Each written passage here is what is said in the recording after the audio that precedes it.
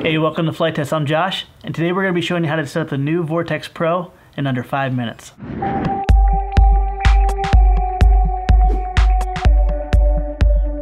Now there's a few things we want to do before we power this machine up. The first thing we want to do is take off the props. The second thing we need to do is we need to install the included antenna. This is going to make sure we don't burn out our video transmitter when we power the machine on. Now the Vortex Pro does not come with a receiver. You're going to need to supply that. Now it works off of PPM, so any receiver that can communicate on PPM is usable. In this case we're going to be using our FR Sky Trinus, and we're going to be matching that with a D4R2 receiver. Now to get PPM out of your D4R2 receiver, you need to use the jumper included to go between signal wires 3 and 4. It's very important that you make sure before you move on to the Wizard that your receiver and your transmitter are bound. You're going to notice I have no computer in front of me. The reason is we're going to actually do all the setups through the internal software built into the Vortex Pro. Immersion RC has done an amazing job thinking forward out of the box to make features not only simple but approachable and very easy to tune when you're out in the field. So we got our ground station powered on, we got everything bound. I'm going to go ahead and power on my transmitter. Welcome to OpenTX. When we power up the receiver, you're going to notice that it immediately starts a Wizard. All we need to do at this point is follow the steps of the Wizard. You're going to see that we have our channel mapping. Now you don't have to worry about reversing or doing anything advanced. All you need to do is follow the instructions. In this case, it's going to say center all controls. Everything is centered very nicely except for our throttle. We're going to go ahead and move our throttle channel up to the middle. It senses it. Move roll control to the left and hold. So now whether you're mode 1 or mode 2, we're going to go to what gives it our roll input, and we're going to move that to the left. In this case, since I'm flying mode 2, we're going to move the right stick to the left. Return the controls to neutral. Move your yaw all the way to the left and hold. Return the controls to neutral. Move throttle to the min and hold. Return controls to neutral. Move the pitch stick back and hold.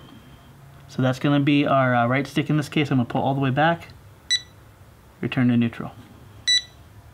Move the left stick to the back and to the left. Return to neutral. Level the quad and move the right stick back and hold.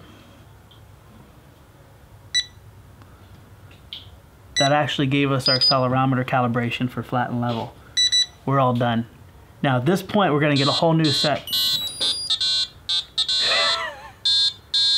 Immersion RC has a great sense of humor. After our incredible tune that's played after the Wizard is all done, you're going to notice that you have a whole new screen. And if you're wondering why it's still black, it's just because we have the lens cap on. Say hi, Brian. So you're going to see a background here. Let's go over the screen and talk about all the great features built in this OSD. We have our frequency that we're transmitting on. We have which mode we're in. In this case, when we activate our 5th channel, Acro mode on. You can see that we can switch through Horizon, Acro mode. We can actually go right through the sticks and change all these things. We're going to save that advanced tuning for a future video where we can show you all the Pro Tune, how to do auto sense, how to do many, many more features. It's incredible what's built into this thing. But we're going to cover that later. The important thing is we want to get you flying. Down here on the lower left, we have our battery voltage and also how many milliamps we've consumed. Current is in the middle. You can go as high as 80 amps. So it's really important that if you're flying a 4-cell setup, you got to have a very high C rating on something that's small like a 1300 milliamp battery. You got to fly these things light and with a high C rating. This is kind of like the Corvettes of the multi-rotors. And on the far right here, we have the milliamps consumed. Let's go ahead and see if we can arm this down and to the right. And it does. Down to the left disarms it.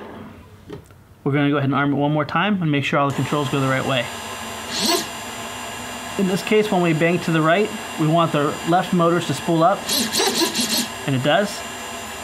Bang to the left. Forward, we want the back motors to spool up.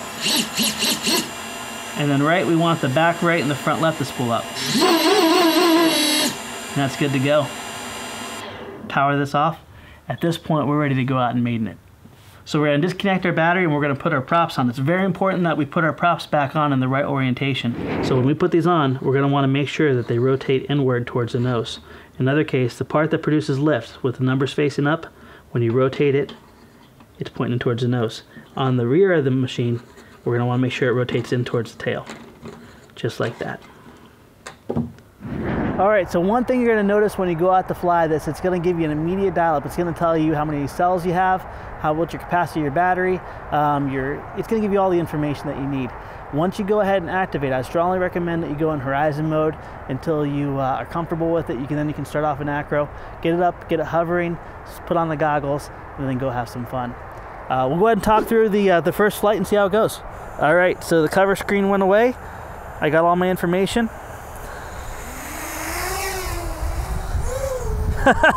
Some amazing power. Now, one thing I love right off the bat is the OSD is not inhibitive. It gives you all the information you really need to make sure that you don't overdo it, but at the same time, oh my gosh, it feels great. Now I'm flying in horizon. Let's turn it in acro. There we go.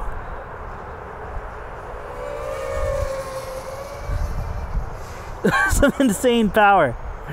Now this is, I want to say, a beginner quad. We're going to be doing a beginner series on that. Look for links below when that happens. But this is an advanced or advanced intermediate to advanced quad. You're going to have a lot of power.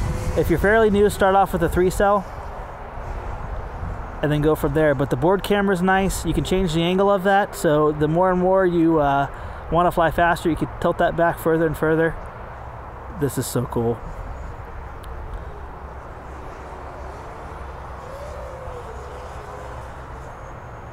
Tree limb.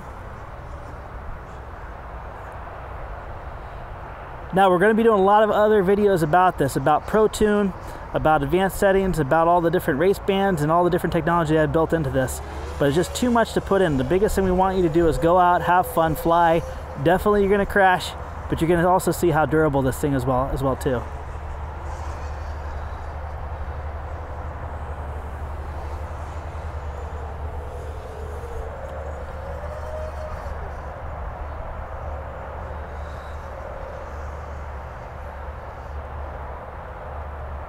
I just can't believe how easy it is to fly. All right, let's go ahead and bring it in here. So one nice thing about horizon mode is because you have a bank thing, you can go ahead and put it back to where you're level and then bring it in for a landing. It's very deceiving with your camera tilted back to get level right. There we are. All right, at the end of your flight, you're gonna see your black box reading. It's gonna give you your voltages. It's gonna give you your milliamps consumed, your max amp, your average current. All this is gonna help feed into giving you a better experience in the air, getting the best flight times, and really learning the needs and the capabilities of your machine. If you guys haven't heard also, when you put this off into turn your motors off, it gives you a signal to find it. So God forbid you do crash in the trees and the weeds, you can find it very easily. So friends, I hope you were able to get up in the air in under 5 minutes. This has been a really good experience. First time taking this out of the box for us was phenomenal. I strongly suggest don't plug it into a computer, follow the wizard, you're gonna have a really great experience. Now another exciting bit of news is Immersion RC is gonna be working with Flite Test to develop a control board that we can drop into our Versacopter and get all the same functionality and advanced features that you're gonna see in future videos. Our goal is that you can have DIY and an amazing experience through their technology. Friends, we'll see you next time.